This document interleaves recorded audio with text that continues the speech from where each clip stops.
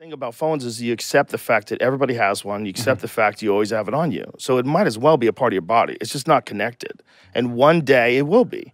One day they're going to figure out how to put a thing on your head that makes your brain work way better. And a few people are going to do it and they're going to have a big advantage. And then we're all going to do it. But until then, your phone will be like your will. When you die, take my phone, son. Everything I have and trust it. Right. Bitcoin. Everything I right. love. All my NFTs. All my information. All my love of my life. Everything's in here. You take this. Yeah, it'll people be keep your will. NFTs on their phone. Yeah, it'll be your will. Your phone will be your will. All your information.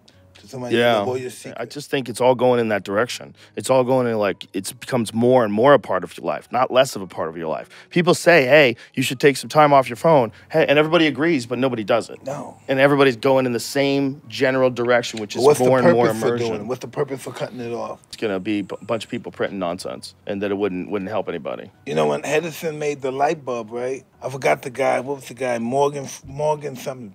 J.P. Morgan? Yeah. His father said, you're such a fool. You for making a light bulb? For making a light bulb. Said, you're such a fool. You're just going to ruin your life with gadgets like this. That's hilarious. You're such a fool. His father, Jules Roseberry. That's how it always happens. I feel like people that are always thinking the light bulb outside of the box. was a mistake. Yeah. He said the light bulb was a disaster. Son, you're wasting time and money on this. But you know what's interesting, Mike? Those old light bulbs lasted forever. Yeah. They figured out a way to make light bulbs burn out. That was one of the first products that they made shittier. Like, as time went on, instead of saying, oh, I know how to make a light bulb that lasts 100 years, they knew how to do that. What they call DTED. Like the shit they were able to do. Well, Mike and I grew up without the internet. That's the difference to you youngsters.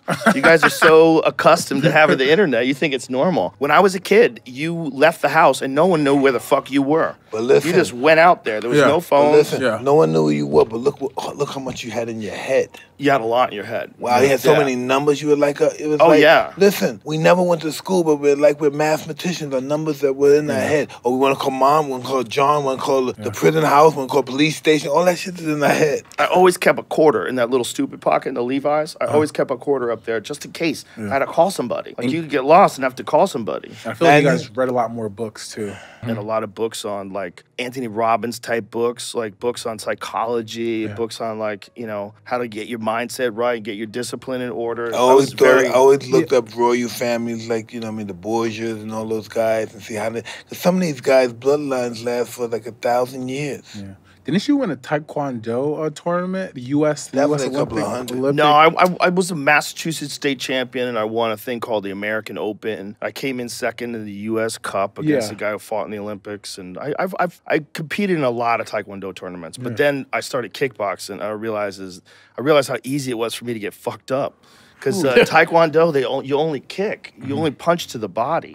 And so, like, my ability to block punches to my face, I was grossly overestimating it. So I started sparring with kickboxers and just getting lit up. So then I started really concentrating on boxing. And I was teaching it at Boston University. I was teaching it, I had my own school in Revere, Massachusetts. And I was like, I got to quit. Because if I don't quit, I'm going to half-ass this. And I don't want to half-ass for the students. And I don't want to half-ass this comedy thing either. I got to go all in. So I quit. Listen, life is word. Yeah. Life is word. And you didn't quit. You stopped. Yeah, I just stopped. I realized, like, for me to keep competing, this was pre-UFC, right? So there was no, like, way to make a living fighting, really. For sure. Like, all of those tournaments were all free. The kickboxing tournament I fought in was free. And then if you wanted to go professional as a kickboxer, there wasn't a lot of money in America. You would have to probably go overseas. Yeah, you'd have to fight in Europe. You get fighting the Holland guys. Like, all those guys in Holland were a bunch of bad motherfuckers came out of there. Like, in that area. Declan. Ramon Deckers. You know Declan? Yeah.